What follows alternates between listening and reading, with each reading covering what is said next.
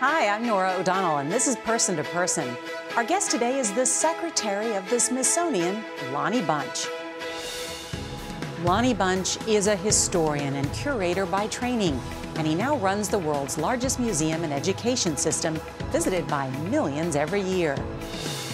As Secretary of the Smithsonian Institution, he oversees 21 museums, including the 2 in development and a zoo, plus thousands of employees. Have a good one, y'all. Give me some five. Bunch was named one of the 100 most influential museum professionals of the 20th century. He's most known for bringing to life the National Museum of African American History and Culture. Nearly a dozen Smithsonians are located on the National Mall, where there are all kinds of celebrations, including fireworks to celebrate America's independence. Lonnie Bunch joins us from the nation's capital for a person-to-person conversation.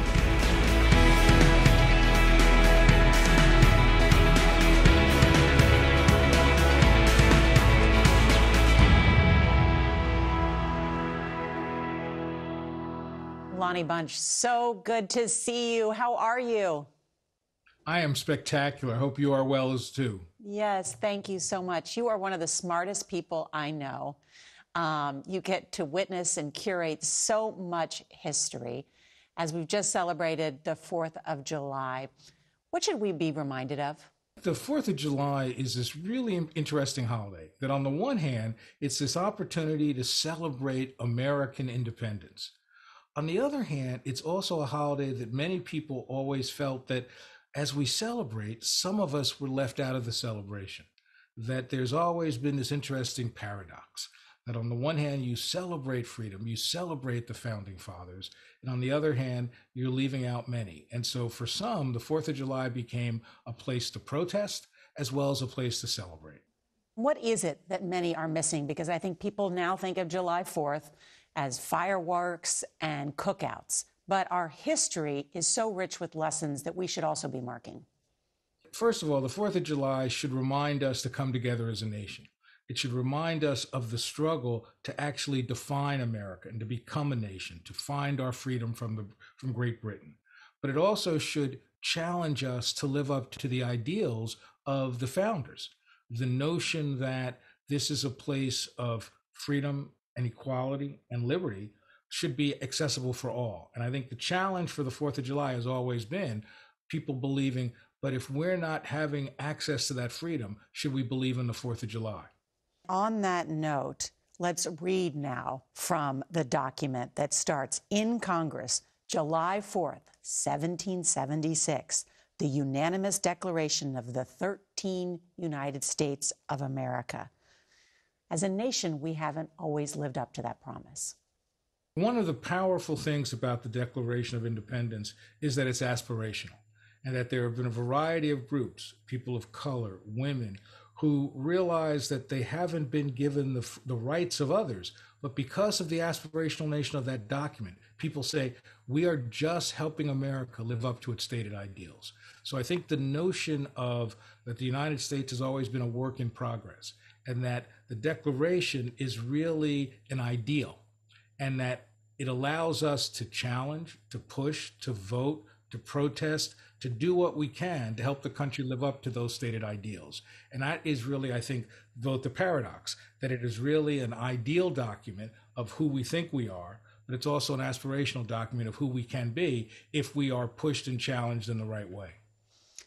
Lonnie, we've just had a series of divisive Supreme Court rulings, witnessing these investigative hearings on Capitol Hill about the assault that happened on January 6th. Many feeling hopeless that our country is so divided. What does history tell us about the struggles our country has been through and how we've gotten through it? Well, in many ways, this is a moment, but it's a moment like other moments. It's a moment where we've been divided around the Civil War. We were divided around civil rights. We've been divided around women's issues. And I think that what history tells us is that as difficult as this moment is, that we need to recognize that as a nation, we've come through comparable moments. I think that history really helps us by defining reality, but still giving hope. Mm-hmm. So as dark as the time is, I think about my ancestors being enslaved, and now I'm the secretary of the Smithsonian. So these things give me hope. And I think that's what I want America to realize, is that these are difficult times. These are challenges. I think we need to try to live up to our stated ideals, but I believe strongly that the nation will continue to perfect itself as we move forward. I love how you describe Thomas Jefferson, the author of the Declaration of Independence, as a living embodiment of a contradiction. Explain that. In some ways, Thomas Jefferson's great language about freedom and the importance of freedom is really so clear because he knew, as an owner of people, what the lack of freedom meant.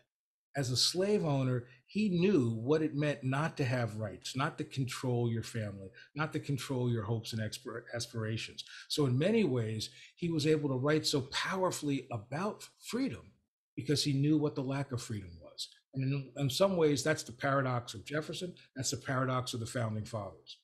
The notion that it means that this is a time when you set an ideal, but you realize that most Americans didn't have access to that ideal, if you look at women and African Americans. So I think that the challenge for us is to recognize that we have to learn to live with that paradox. We have to learn to celebrate the brilliance that was Jefferson and the Declaration of Independence, but also recognize that that's a flawed document as well. And that what you see since then has been an attempt by people to help the country live up to those ideals. And that's the power of it, that it's an aspirational document. How do you celebrate 4th of July? For many people, what the 4th of July has become is, besides a day to celebrate independence, it's a day to celebrate family. Yeah. And so that's what I do. I love the notion. I have the earliest memories of going in the backyard with my mom and dad and all kinds of relatives, probably cooking food we shouldn't have eaten. But the notion of family coming together and telling stories. And in some ways, that's part of what made me a person who work in museums. I used to love to go to those barbecues and hear Uncle Joe say something, and then Aunt Mary would take it in a different way. So I've always said a good exhibition is like a backyard barbecue. It is something that brings people together. It's something that celebrates, and it's something that goes in a direction you couldn't imagine because people bring their own interests to the subject. That's a terrific way to look at it. And speaking of that, as a curator, you put together the American History Museum's exhibit, The American Presidency, A Glorious Burden. What is the president's role on July 4th? Well, I think that what is clear to me is that if you look at the history of the American presidency, what you'll see is that at the time of their election, these were the most popular until this moment men, but that they also recognized that they had many challenges that are common. Challenges of how do you fairness for people of color, for women. So what you see is that, for me, celebrating the 4th of July is drawing from those amazing presidents, some who were really effective, some less so. But ultimately, what it tells me is that the nation is still a work in progress, and that in some ways, you often get the president, not necessarily you need, but the president you deserve. Mm-hmm. And so I think what's so interesting to me is recognizing that the 4th of July should really always challenge us to make sure our leaders fulfill our highest expectations. What do you hear from people when they visit the Smithsonian museums? Since the pandemic, what you're really seeing is thousands of people coming back. The numbers are great. And what they're doing is there's a sense of looking for connectivity. That even though we Zoomed and we talked, the reality is being together, being able to engage, to talk to each other has been very, very powerful. And so what I'm hearing are people saying, let me come to the Smithsonian because the Smithsonian in some ways is the glue that holds a nation together. Here's where you can find our common history. Here's where you can find our common understanding of science. And so I think that what I'm seeing are people desperate to try to come together to find things that allow them to believe in the strengths of the country and the resiliency of the country. So well said. And when we come back, we'll talk to Lonnie Bunch about the 2 museums currently in development at the Smithsonian.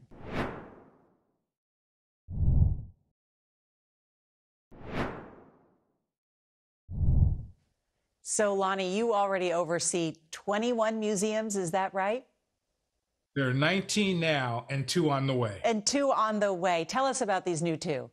When I was fortunate to build the National Museum of African American History and Culture, I figured that's it. I'm not building anything else. But now as secretary, we have an opportunity to craft 2 new museums, a National Museum of the American Latino and a Smithsonian American Women's History Museum.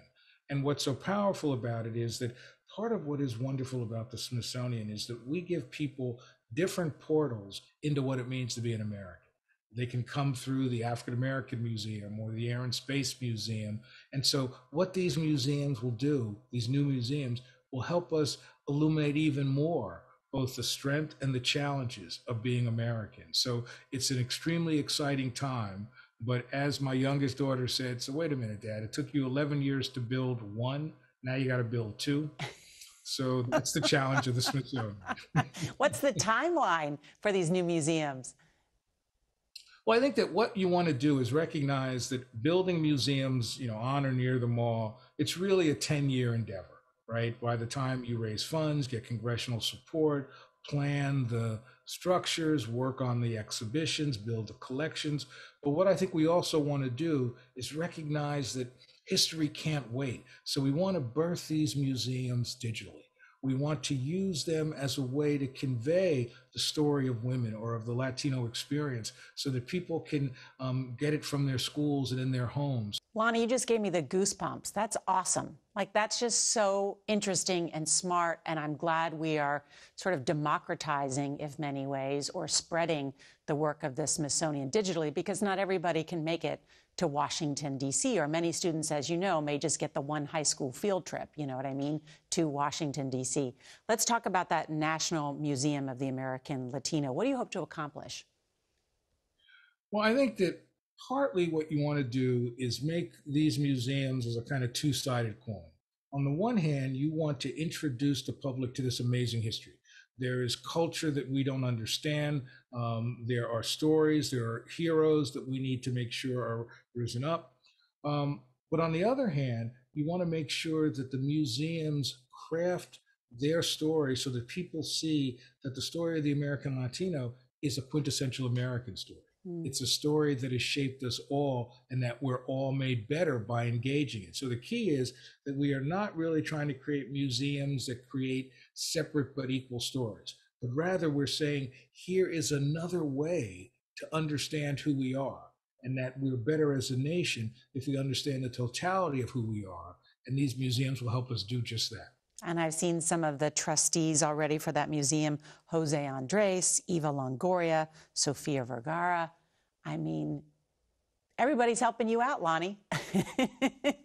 No, I need all the help I can get. I'm just a poor historian. And so I think that what is exciting is that much like when building the African American Museum, people realize how rare an opportunity it is to build a national museum, to build something that's part of the Smithsonian that really will change America and exist as long as there is an America. So there's great excitement for both of these museums, and we're very honored because there's no way we could do this without the kind of engagement and excitement of the general public and of people whose names are better well known.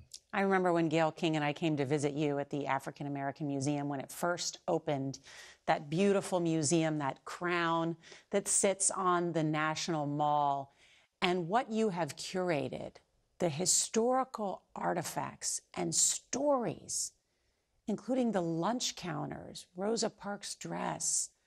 I mean, just to get all those materials is so much work. It's so rich with history. People are so moved by it, Lonnie. You did such, and your whole team did such an amazing job. Well, thank you. I mean, I think you're right. It was a whole team, and the notion of saying, first of all, how do we tell stories? This is one of the things that I used to spend time with Oprah Winfrey talking about. And she said, the key to success is good storytelling. So I wanted to make sure we told good stories and that we reduced history to human scale. The challenge is if you talk about slavery or migration, sometimes people, graze through it. But if you can reduce the human scale, then you care. Then you see your own experiences, your own family. And so I think that's part of it. And what I loved about building that museum and building these other museums is that the public said to us, we trust the Smithsonian. We trust you with our artifacts. We trust you with our stories. And I always told people that work for me that you're not building a museum. What you're doing is putting people's culture in your hands. So treat it with respect and love. And I think in a way that helped us build a museum that mattered for all Americans. Well, you can tell it was made with love and great respect. Let's talk about the American Women's History Museum. Hello. I'm excited for that one. Lonnie, last time I checked, we're half of the population. And last time I checked, my whole life has been shaped by women, so I want to make sure we get this right. I know. Well, so incredibly important. And so much of our nation's history has been shaped by women. And yet women, I think, like many people, too, in our history, feel like they haven't had the proper recognition for their contributions. What will this museum do? Well, I think that's right. I think that in some ways, traditionally, we've looked at power as holding office, being in the military, but so much of the power that has shaped the nation has been through the way women have navigated this system, whether it's the kind of political leadership that we can point to, whether it's Susan B. Anthony or Bella Abzug or Barbara Jordan, but it's also the notion of how the daily lives of women shape this nation, beyond raising family, shaping political issues. And so what I think is powerful is that this is a needed corrective. It's crucially important to let people understand how central women are to the shaping of this nation, but also how in many ways their struggle for equality, for fairness, for the vote, has really enhanced fairness for everyone else. So that in essence, it's a story that says we're made better as we understand how women struggled for the right to vote, how women struggled for the right to own property, to be equal, because that equality isn't a zero-sum game. It's in essence, we're all made better as more people are equal. So I'm very excited that this museum will finally allow us to really focus on, as you said, a segment of the population that is large, that is significant, that is important, that has often been undervalued. Mm-hmm. We learn from people. My daughter loves Harriet Tubman, learning about her just as a 6-year-old, From me, Ida B. Wells, great journalists, women who have been writing about corruption for centuries. I mean, these are the kind of stories that once you discover that these women existed through history, you say, wow, I want to be somebody like that. I can have power like someone like that to change things, to change the course of history. I think you've put your finger on what is really important for this museum, and that is you want to create a platform where people think that these things are possible for themselves, so that they can recognize that they're part of a long tradition of people struggling to become journalists that have transformed the way we understood corporations in the early 20th century, or Ida B. Wells saying that I will shine light on lynching so that we can begin to fight against that. And so I think that in many ways, the great joy of the Smithsonian is every day we discover something new.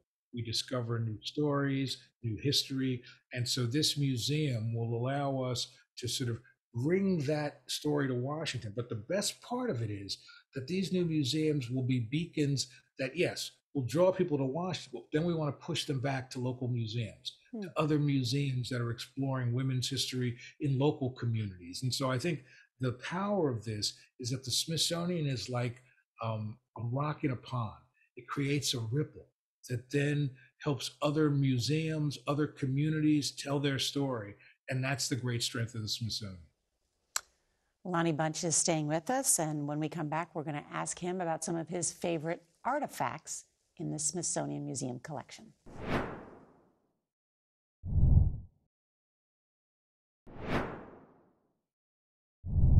Okay, Lonnie Bunch, you've seen so many artifacts as help curating all of these Smithsonian 21 museums.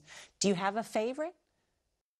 Oh my goodness, there are 155 million objects in the Smithsonian collections. So I have a few. For me, what was so moving is when I came back to be a curator back in the 80s, I was a curator of political history and I was trying to learn the collections. So one day I opened a drawer and I pulled out a box. And it was a little sort of 4-inch square box. And I opened it and it turned out to be a compass. And we weren't sure what it was. We looked it up, and then suddenly I realized it's the compass that Lewis and Clark carried when they went across the country in the early 19th century. So I thought the key to being a good curator is don't drop anything, right? And so that has always been one of my favorite memories of sort of the wonders of the Smithsonian. But I also love, to be honest, there is one of the things that moved me so much when I first came to the Smithsonian in the 70s was a moon rock. You know, there was an opportunity for people to go into the Air and Space Museum and touch a moon rock. And I just remember thinking how amazing this place, the Smithsonian is, that it lets you do things that you could never imagine. It brings things into your life that you may only think about, but suddenly now to see it and be able to touch a moon rock, to me, it just made me feel that, boy, this Smithsonian is this place that can make America better, that can inspire, that can educate. And I thought, what a wonderful place to work. Yeah. Well, you're such an inspiration to so many people. What do you think Doc Bunch, your grandfather, the dentist, would think about Lonnie Bunch III being the first African-American Smithsonian secretary? You know, I get emotional because I think of my grandfather, Lonnie I, basically, who changed a family's trajectory by going to college, by demanding that he was not going to be a sharecropper. And I would hope that everything I've done would make him smile, would make him realize that what he did was create a platform of possibility for my dad and for me. And that in essence, all I ever try to do as a historian is use history to bring people together, to help them understand the challenges we face, to help them cross racial lines. And I think the doc, who was this amazingly, as my memory of a 4-year-old is, but amazingly gregarious person who brought people together in the house, I always think that all I'm trying to do is help bring America together like he brought our family together. Well, you are doing that through all your work, and we need more history to bring this country together. So thank you. Thanks to your entire team. Lonnie Bunch, thank you for joining us on Person to Person. It's my pleasure always to be with you. Always great.